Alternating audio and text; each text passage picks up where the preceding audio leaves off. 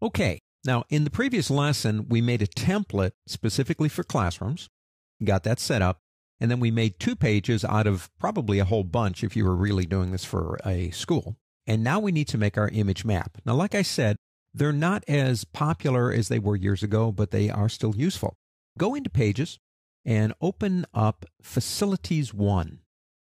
Now, in Facilities 1, let's split the screen here. And let's go down to this area right here. I want an article right in there. So what we're going to do is go to Article. I use a lot of articles. Go into ID, and we will call this, well, let's call it Image Map. It's not really that accurate, but we'll call it Image Map. Click OK. Okay, there it is. Now, we don't need the text in it, so let's delete the text. Of course, it looks like it collapsed. That's why you like to be over here so you know what you're doing. Go into your assets with our insertion point there, and look down here until you find Happy Dale Map right here, and go ahead and select it. And see, it's a map. It's kind of like a blueprint. And click Insert. Come back over here. Now let's get back into Design. Now we're going to center this thing, give it a little bit of padding on the top and the bottom. Why not? Let's go back into CSS Designer and go into our source here. And let's pull that out. Click the plus sign and put in your pound sign or hashtag. And we are looking, of course, for image map. Okay, so simply speaking, go into the text area and just say center. And then come back up here. Let's give it a little bit of margin on the top and the bottom.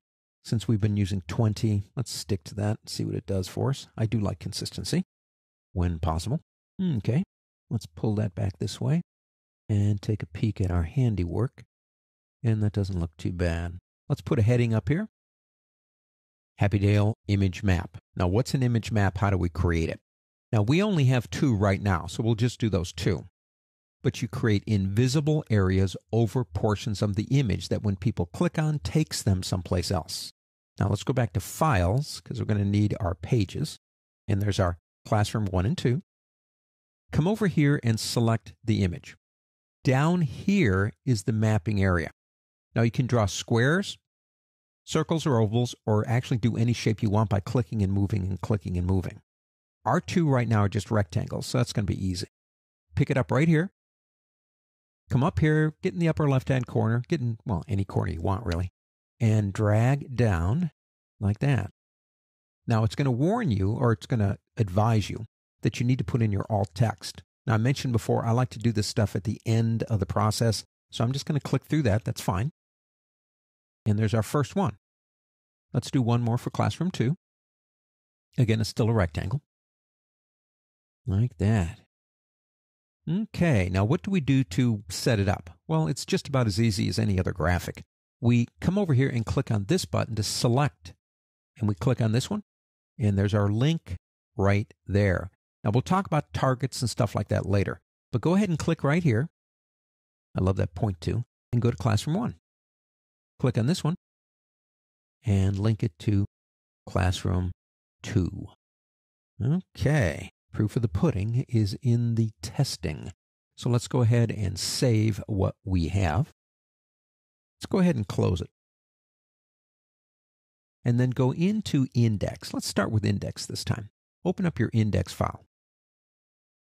Go up to the globe right here and pick your browser.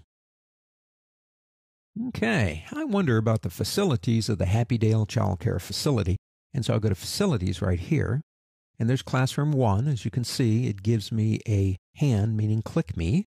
And I click, and it takes us here. It's not done yet, but it's working. We can go back to Facilities here and click Class 2.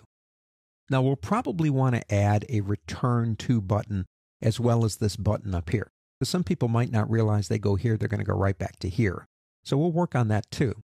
But an image map, although they're not the greatest thing in the world anymore, I think are still useful and they still serve a purpose. Let's go ahead and get out of Safari for now. Let's go ahead and close this down and end up this lesson.